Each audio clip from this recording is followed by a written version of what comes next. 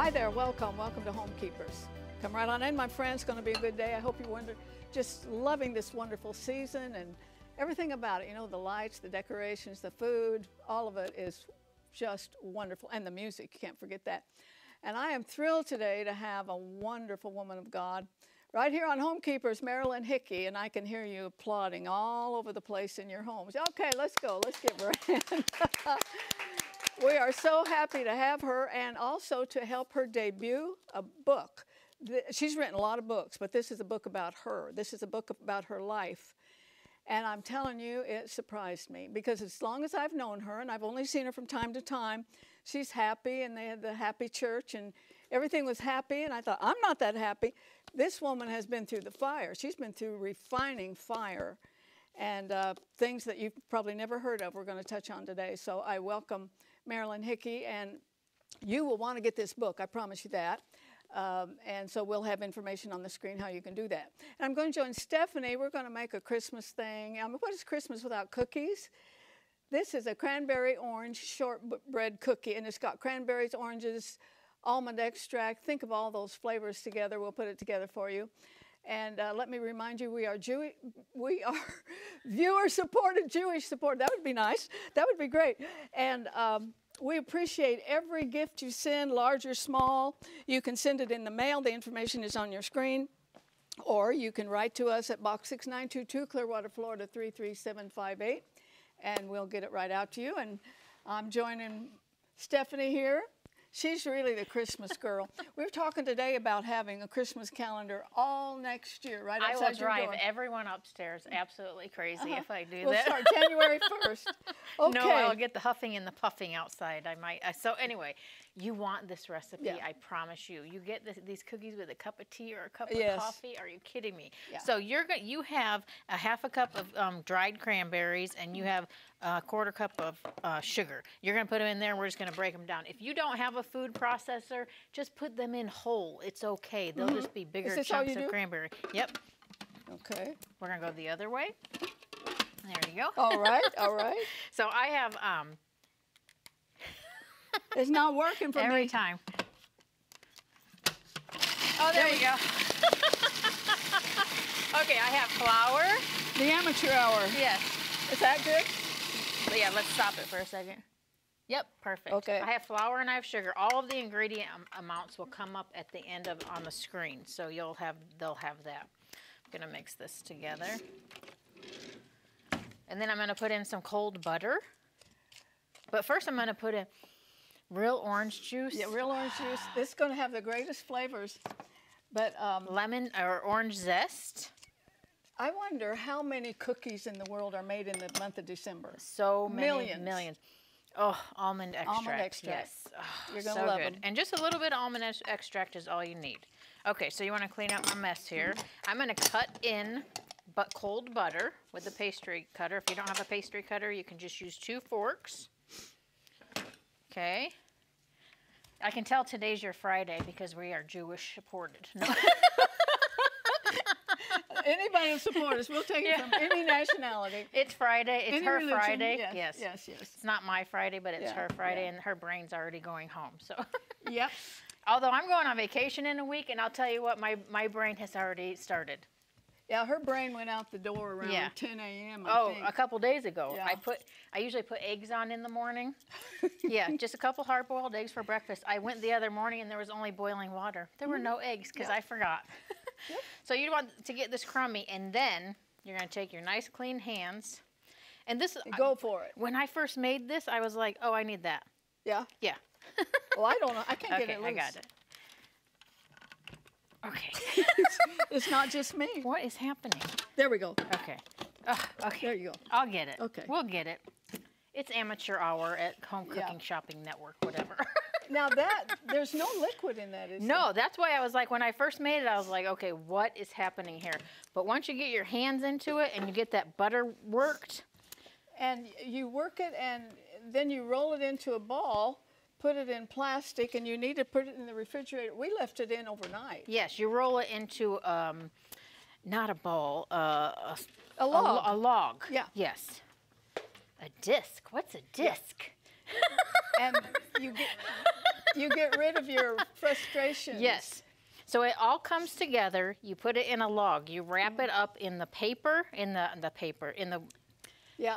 saran wrap. Well, I love butter cookies anyway. Oh my gosh, it's going to be so good. Let it sit for at least 4 hours or overnight. You slice it, and then coat you bake it in sugar. Coat each cookie in sugar. Is that gorgeous? And then you bake it. One yet. 12, me neither. Oh my. So much butter. I need my cup of tea. Yes. And I'm in heaven. Yes. I want to taste one, but my hands are a mess. Okay. You want to help me? Here. This one's yours. Okay. Oh. They are so tasty. It has to be with those ingredients. Those are better than the cookies that we get from that company at Christmas time. You know what I'm talking about? Yes, the shortbread? I know, and those are shortbread cookies too. So if she's going to keep, you can see it's coming together. It's coming together, yes. Comes together. Takes a little work. Yeah. But trust me, that one bite makes it worthwhile. So good. So if you would like this recipe, that information is coming up on your screen. It's absolutely free. Just get it the way it's most convenient for you. And if you've never met Marilyn Hickey before, you're going to meet her right now, and you're going to love her. Stay with us. If you would like a copy of today's recipe, you may receive it by contacting us through social media as listed on the screen. When requesting a copy through the mail, be sure to include a self-addressed stamped envelope. Thank you, and please know we always appreciate hearing from our viewers.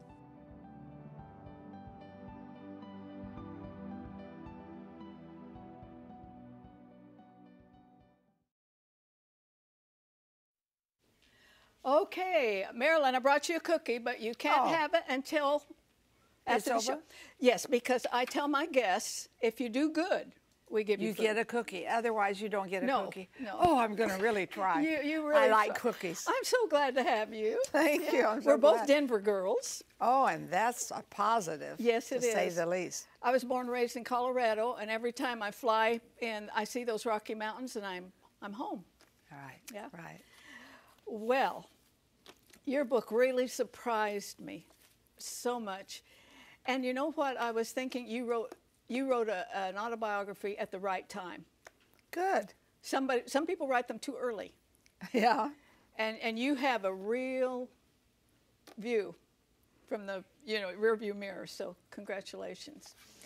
Thank you. I would say it surprised me a lot. Your childhood and all. Mentioned you've been through a refining fire, and I'm sure this brought back a lot of memories when you did this. Yes.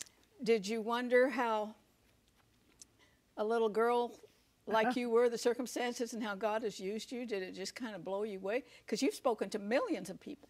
Right, right. Well, it's awesome what God does. But I think this is very important for everyone who's watching. There is a process in your life. You don't start up here. You start here. A little girl in Texas lying on the ground looking at airplanes and saying, someday I'll be on an airplane. Now I live on them. But I think the processes of God, if we can embrace every area and let Him teach us and mold us and make us in that time, that's very important. How would you describe your childhood? And it's well defined in this book, but just throw it out there to the audience. How do you look back on it? Well, I look back with my father, who built our house, a little 3-room house in Dalhart, Texas. And I look at how hard he worked. I look at my mother, who loved to cook, and loved to be a homemaker. And those were good things. And then my mother would say to me, you're a smart baby. And so I would be having a spelling test. Oh, I'm so worried. Oh, no, you'll do fine. You're a smart baby. I said, how do you know I'm a smart baby? I just know you are. And her positive words echoed throughout my life. That's so important. You had some misfortune, though. You were abused. Yes. Sexually abused. And that must give you a huge heart, because that's a real problem today. Must give you a huge heart for a lot of the women you minister to. Well, I think that happened when we lived in Pennsylvania. That was during the Second World War. And we had to live with my aunt and uncle because there wasn't a place, we couldn't rent a place for a while. And my uncle molested me, and I'm 11. I don't really know the facts of life. You know, I just knew I didn't like this. And then when we moved out, you know, then I began to see this was a wrong thing. But I can't say that, what can I say, that it overcame me? Because I went into 7th grade, I liked foreign languages, you know, I really got into the plan of God. And I forgave my uncle, you know, and so I believe he's in heaven. I'll see him. I won't be embarrassed to see him. I'll be delighted. You have to forgive. It's core. One of the hardest things I ever did was when God took me through some forgiveness. When I was the one who was wronged, like you were. You were wronged. Yeah. He should have come crawling on his knees and asking you for forgiveness. Right. But God asks us to come up higher. Exactly. And it pays. Also, your dad had some mental issues, and you didn't have a fairy tale childhood. No. My father had anger issues. He had been an orphan. He and my aunt, my grandparents died with tuberculosis in Pennsylvania. And so my father had issues. He met my mother in Texas, and he had mental issues. So he had a total mental breakdown when I was probably about 19 or 20, went into a mental hospital, but my mother heard a pastor that you know on the radio and went to that church, a Spirit-filled church, and got born again. And she just put scriptures every place in our house. You go in the bathroom, full of scriptures. And there was such a transformation in her life, and it overflowed to my father. He came out of the mental hospital. They said he never would. To my brother, to me, we got Spirit-filled. Yeah, it was a big deal. You received the Lord when you were I was 16. Methodist church. I was in Pennsylvania. Junior high or about that? And I had a hunger for the Word because I said to God, I want to be where you are. Where are you? Are you in the Methodist church, Baptist church? Where? And he said, I'm in the Word. So I began to read the Word. And then when I was 16, I went to a Methodist youth camp, a Baptist minister spoke, and I got born again. So I got the author of the book inside, and he's never left me. And you've had some positive influences from several denominations. Yes, I have. I think that's important. Yes. They all carrying the word, and they might not do it exactly the same, but word's pretty powerful. Well, and I go to Muslim countries, and I'm so accepted in Muslim countries. You know, I just got back from Egypt, and Egypt is in revival. Can you imagine? This is a Muslim country, and they're in revival. How does that work? I've seen pictures of you in front of what it looked like hundreds of thousands of people. 1 million people. With your little scarf on. Right. But how does a Christian do that out in the open, talking about Jesus in Pakistan? Well, it shocked me because I found out in the Quran it says Jesus heals. So I had a heart because I started praying for Islamic countries, and God really put it in my heart to reach these people, and they believed in healing.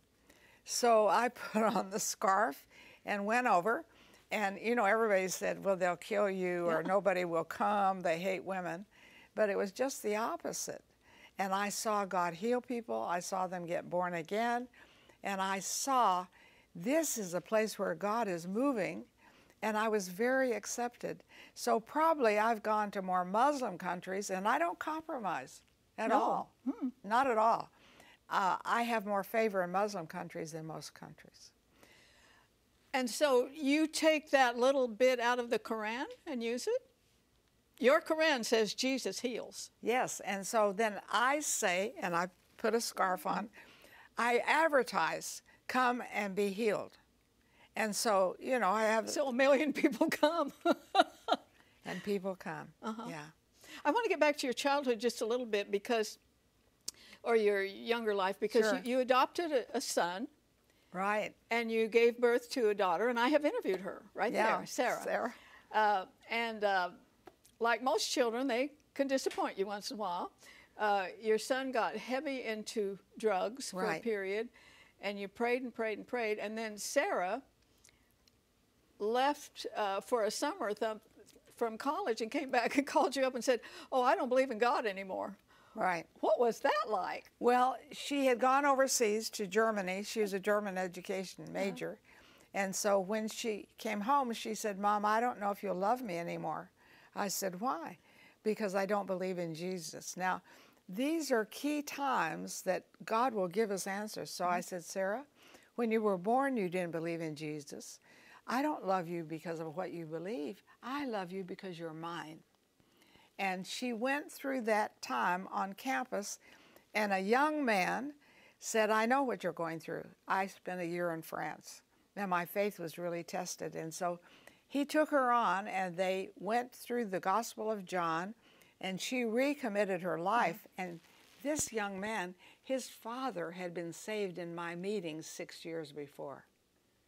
Wow.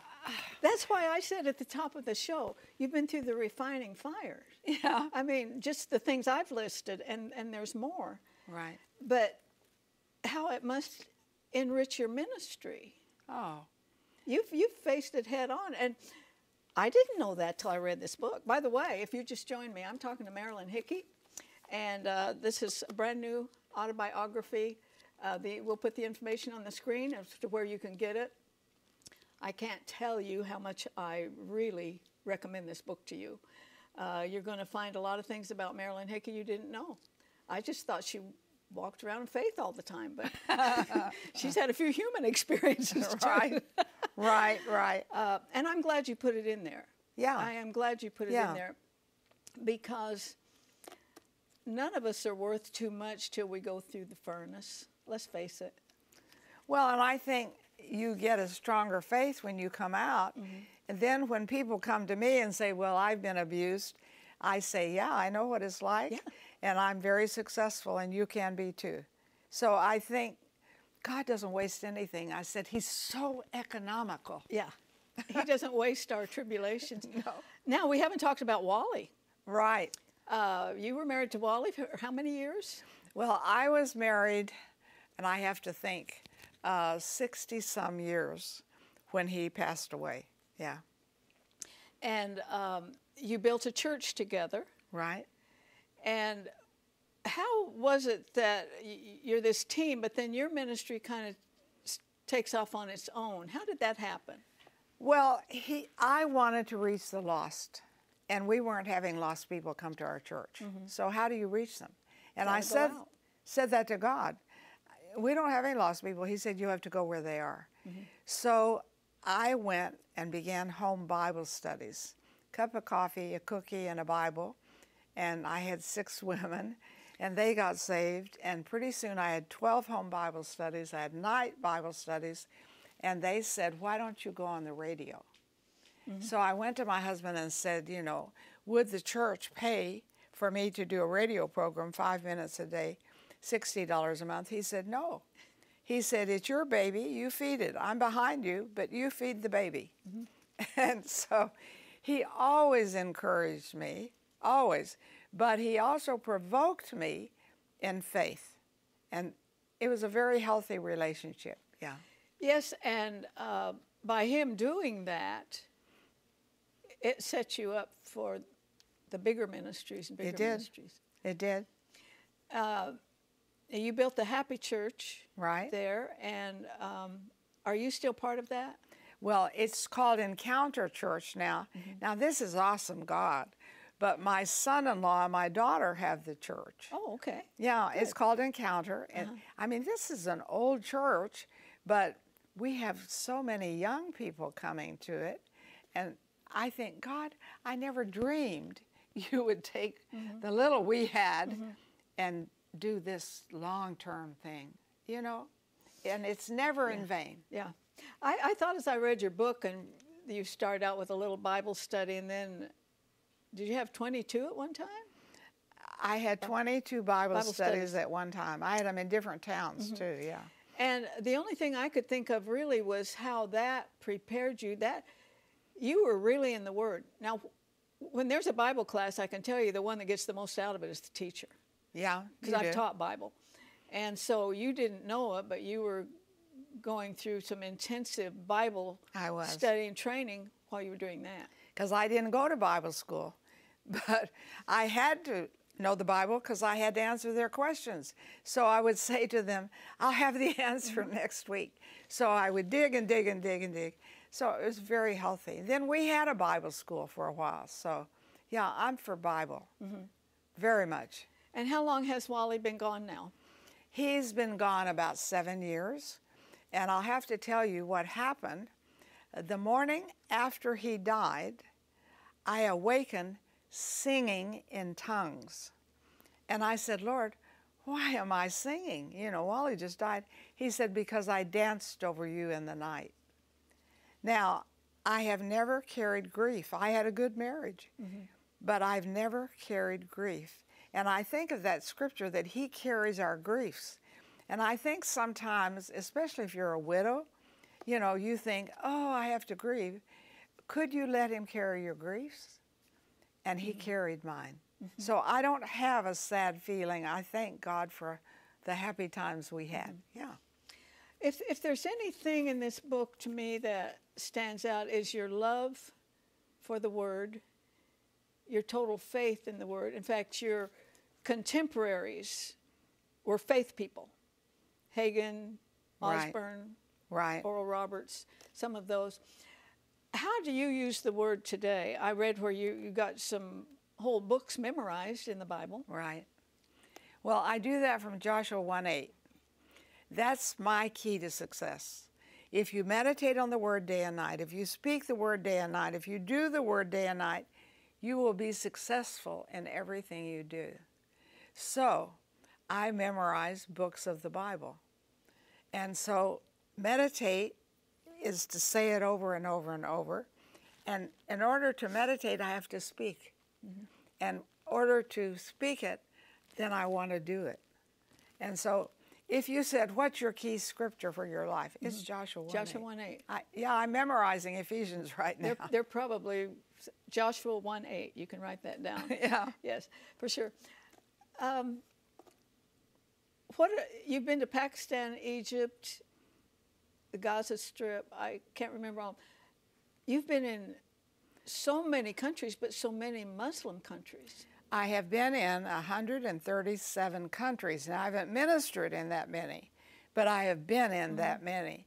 And so I have a heart for Muslim people. And I'll tell you, Frida Lindsay told me, you need to pray over continents. So I said, okay, tell me how you do that. So I memorized the continent of Africa.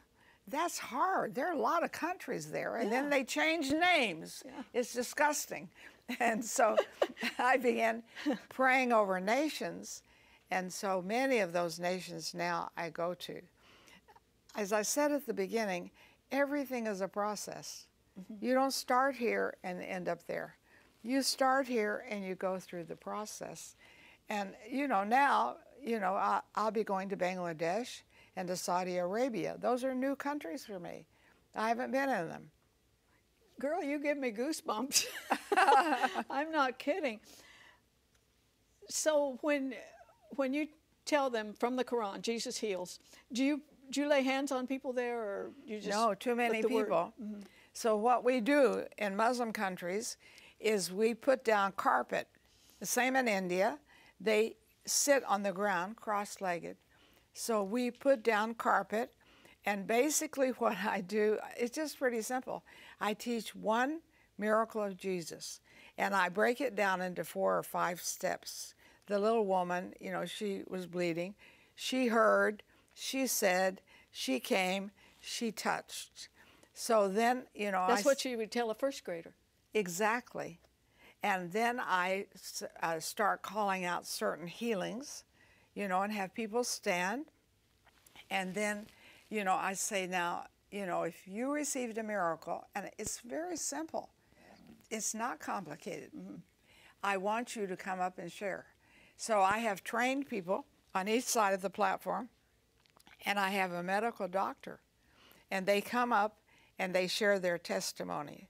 Then I invite them to be born again, and the way we do follow-up is sneaky. I mean, it's really... We're going to tell the whole world here. Yeah, I'll tell the whole world.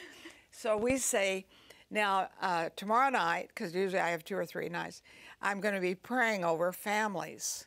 So if you would like us to pray for your family, you need to sign this card. And if I have your card, we can pray over it. If I don't have your card, and then that's the way we have follow-up. Praise the Lord for that. You know, I was just thinking, when you tell them they're sitting on the carpet out there and all, their faith is so simple. I know. They haven't been through all the stuff we've been through. You know, and they're desperate. They don't have money for doctors, and maybe they don't even have the doctors. I only have a couple minutes here, but you do a lot of humanitarian. Yes, I do.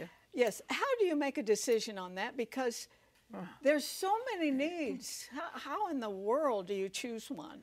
Well, I choose leaders over there that help me and that I trust, and I work with them. So I was just in Egypt.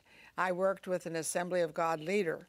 So we find out, you know, through him what we can do. And I trust him. I know him very well. So you don't want to just throw money around.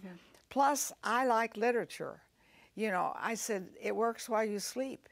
If you leave books and things in their language, you go home, but they've got the word right there with them.